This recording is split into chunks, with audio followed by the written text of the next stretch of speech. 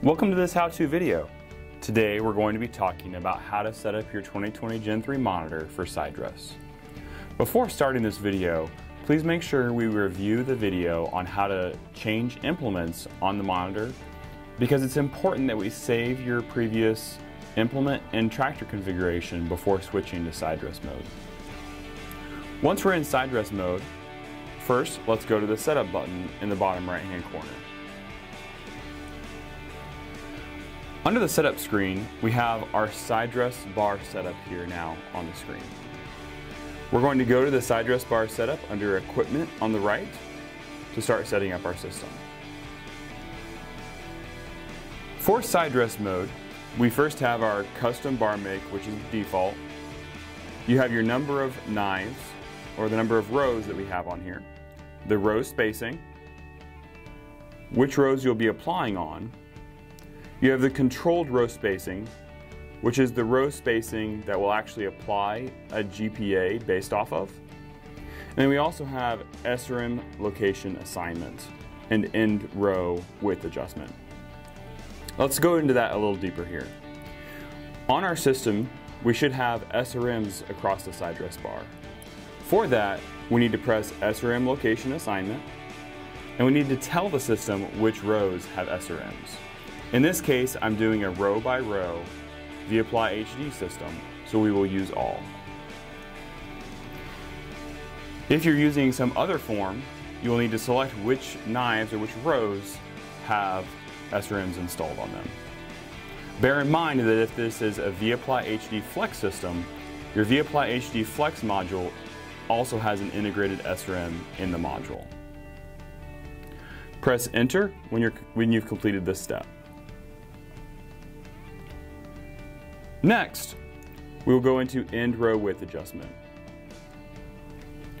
This setting allows you to apply either half rate on the outside knives or rows, or 1.5 on the outside knives or rows. In this case, we're going to keep it on normal to apply the standard rate.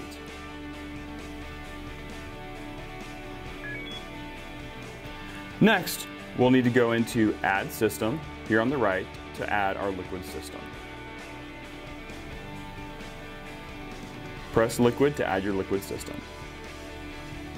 At this point, we'll need to press Add Product. This will add our liquid product, and we'll need to add a liquid product for each system on your planter. If you're applying 2 liquids, let's say, you'll need to add 2 products here. In this case, I'm only applying nitrogen on my Sidedress bar.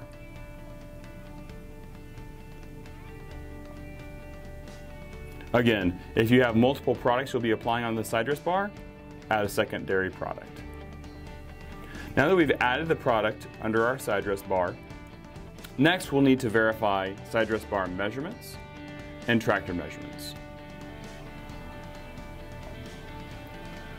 For the Sidedress bar measurements, you'll need to select the frame type and hitch style at the top,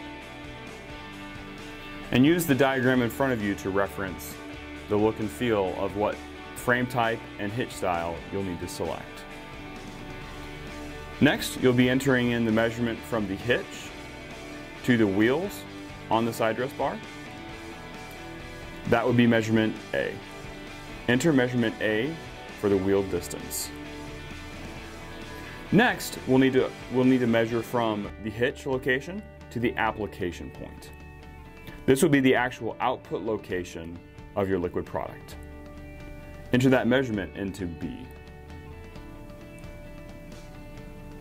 For tractor measurements, please reference the separate video regarding how to enter tractor measurements on your 2020 Gen 3 monitor. After we've completed Sidedress bar measurements and tractor measurements, let's go back to go to our main setup page. Now that we've completed the Sidedress bar setup, next we need to go to Systems tab to start the system setup. The Systems tab is located on the right.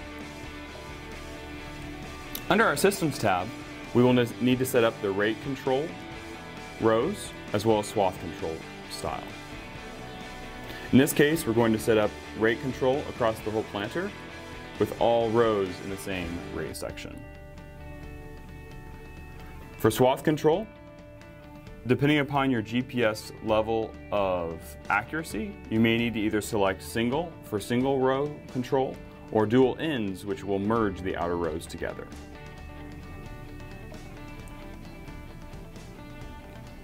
Next, let's go to the lift switch.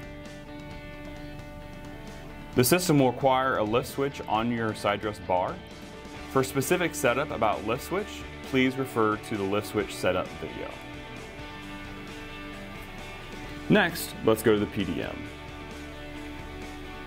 Under your PDM, you'll need to select what orientation the PDM is set to, both in the mounting orientation with decal up or down, along with which direction are the fuses directed towards. Finally, you'll need to zero your gyro so that you can have turn compensation on the Sidedress bar. Finally, on the right, you'll need to set up your liquid product. For specific setup to your liquid product, please refer to the videos on how to set up vApply HD, the vApply rate controller, and also FlowSense. Now that we've set up our liquid control system, we can now go to the home screen to verify the system is enabled. In this case, I've set up a vApply HD row by row system. Let's go to the home screen next. On your home screen, we should have a black control button that says the product name and if it's enabled or disabled. The system will start off by default as disabled. If you don't see a control button on the home screen, you can press the Configure Widgets button in the top left-hand corner to add a control button for your nitrogen or your liquid product. After we have the control button on the home screen, we can go into the control, and at the top right-hand corner, we can enable the product. Once we've enabled the product, we can enter a rate or use a prescription to start applying. If you have any questions about this video or how to use your liquid Sidedress system, please feel free to reach out to your Precision Planning dealer or Precision Planning product support. Thank you.